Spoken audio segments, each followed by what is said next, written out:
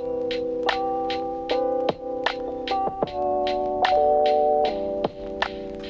everyone, welcome back to my YouTube channel. So I'm so excited for today's video. This is a lighter. I just wanted to show you guys because I think it's really cool. Sorry if that noise triggers you.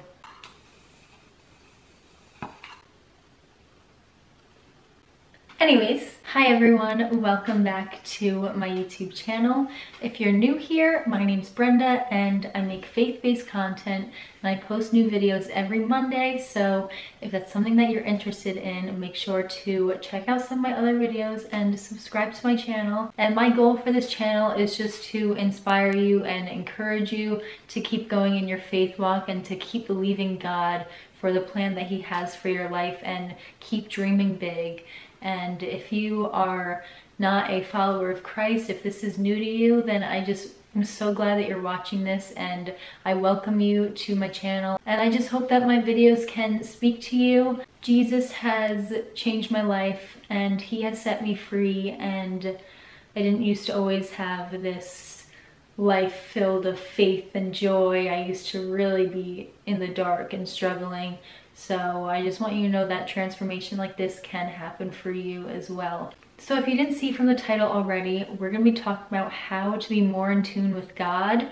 And there is a scripture that I'm going to be basing this off of, and I'm just going to be testifying to you guys some real life situations that have happened to me over the past years, over the past week, where God has just been really showing me these God winks. And I just feel that it's being put on my heart because I want to share with you guys that you can see God in everything. You can see God in the little things that people might not even notice or pick up on.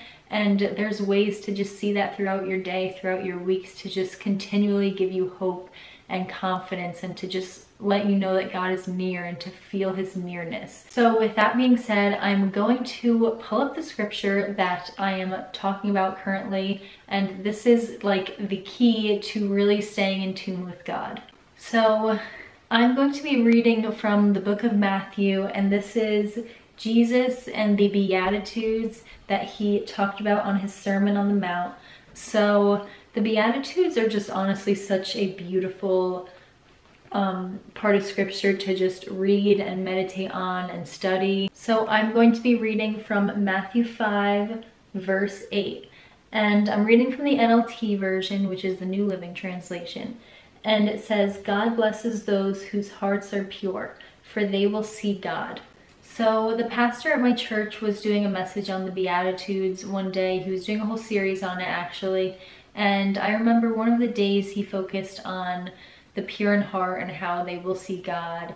And it just really gave me so much clarity and understanding about what it means to see God in the daily and what it means to have childlike faith and to just have a heart that's fixed on God, and how that can really just help you to see things differently. And I just want to share with you my experience with this. And by the way, I'm not saying that I am perfect at this and that I have a pure heart and that like I'm whatever.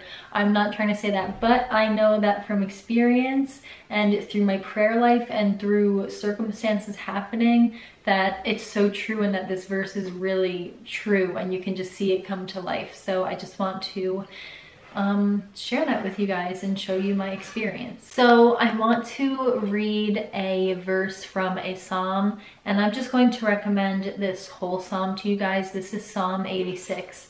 It's just such a beautiful psalm to pray, and that is a really powerful way that we can pray, is praying God's word back to Him, because there's so much power in it, and the Psalms are just full of heartfelt prayers that we can relate to our life and pray to God.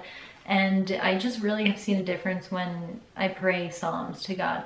So Psalm 86:11 says, "Teach me your ways, O Lord, that I may live according to your truth. Grant me purity of heart, so that I may honor you."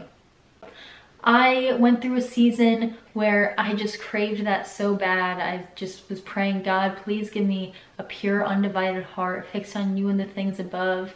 And what that scripture means is I don't want to have a heart that's divided between you and the world and fleshly desires. I just want my heart to be solely fixed on you, wanting to seek God and wanting to spend time with him and do his will and read his word and listening to the worship music. So with that prayer, I honestly saw such a huge difference, and God really opened my eyes to see how when you have a pure heart, you can truly see God in everything, in the little things throughout the week. And I just want to share some examples with you guys. So I want to bring up this verse also. This is a verse that my pastor brought up during the sermon, and I was like, that is such a good example. So this is Isaiah 55:12. And it says, "You will live in joy and peace. The mountains and hills will burst into song, and the trees of the field will clap their hands." So when you have a pure heart and when you truly are just looking for God in everything, and you're just putting him first and foremost in your mind, you can't help but see him in everything. So for example, like sometimes when you look at the trees and they're going crazy, it does look like they're clapping their hands, and that's like something that like childlike faith gives you, that you can see God in everything. So I'm just going to share some examples with you guys over the past week or so where God has just shown me his presence and his hand upon my life. While it seems like it might be small things, but I've just been able to see it in a way where it gives me a lot of hope. So I just want to share a couple of little God winks with you guys that I've had. So I just want you to listen to what I'm saying and just have an open heart, an open mind when you hear this, because I know that people might think differently, but when you have your relationship with God, you don't want to limit how he speaks to you. God can speak to you in amazing ways, and it's always important to use discernment. And I highly recommend to ask God for wisdom and discernment and ask him to help you to see him in things. And if it's not of him, to just make that fall to the ground. So this was yesterday. I was getting ready for the day, and the most random movie popped into my head that I haven't watched in a very long time, and I just randomly thought about it and was like, wow, I haven't seen that movie in a while. It's a good movie. And then like I literally forgot about that and just like went about my day.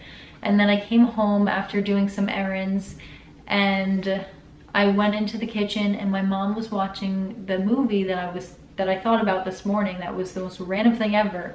And I was like, she was like, "Isn't this a great movie?" And I was like I literally thought of this movie this morning for no reason. But obviously it was for a reason, because in that moment I felt so much comfort knowing that God goes before me. And that is a scripture. It says, "You go before me, you lay your hand of blessing on my head." So I thought of that scripture when that whole thing happened, and it just helped me to see God in my everyday life, that he's orchestrating my steps, and that while I was getting ready that morning, not knowing what was going to happen during my day, God knew, and he was just giving me a little God wink, like, hey, I go before you and I see you.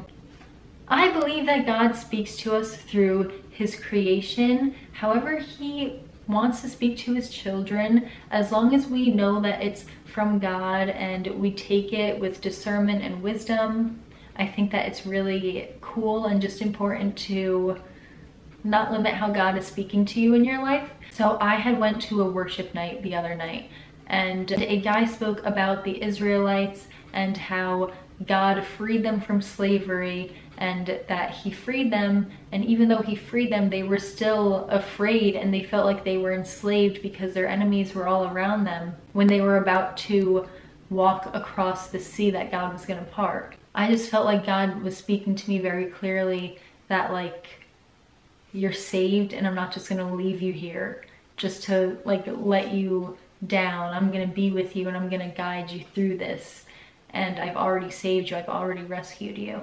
And I just kept on thinking about that like the whole week. Then I listened to a message. I had no idea what it was going to be about. From the title, it didn't even sound like it was going to be about this, but she was talking about Moses and the Israelites, and this was within the same week. And I was like, and then I was sitting in my car, and I like to sit in my car when I talk to God because I can just pray out loud and no one's gonna hear me, and I could just like not care about like anyone else, and I just feel very alone and very safe, just me and God. So I was at a spot, and it was like after work one day. I was really struggling that day. I was just going through it. I was like, God, please just help. Like, I couldn't even get like a prayer out, honestly, because I was just struggling mentally. And so I just remember just staring into the sky, like not even knowing what to say. And I see from the corner of my eye a beaver, and it was so cute. It was like the cutest beaver ever. And it just started like running across the grass, and I was like, that's so cute. And then I just like, whatever, kind of left it alone. And then I was like still before God, and then I look and I see it again, just like scurrying and moving. And with discernment, I really did feel like God was putting that in my path for a reason. And I was like, a beaver? That's so random. So I decided to look it up. So I was like, you know what? I feel like God is putting this beaver in my path for some reason. So I'm just gonna look it up and like see if there's any like type of meaning or significance behind a beaver. Like, it was super random. And beavers are actually in Narnia, and they were the characters that were leading them through and guiding them. And Narnia, if you don't know, is a Christian-based movie. It's a really good movie. I actually really want to watch it again soon because it's just so good. But so like beavers were a main character in this like Christian movie, Narnia, which I totally like didn't put two and two together, but I just thought that was pretty cool. But it says beaver are symbolic of guardian angels, since they are forever trying to help the Pevensies by guiding them to safety and leading them through the snow. And then it also says at the end, some critics also argue that the beavers are a representation of Moses.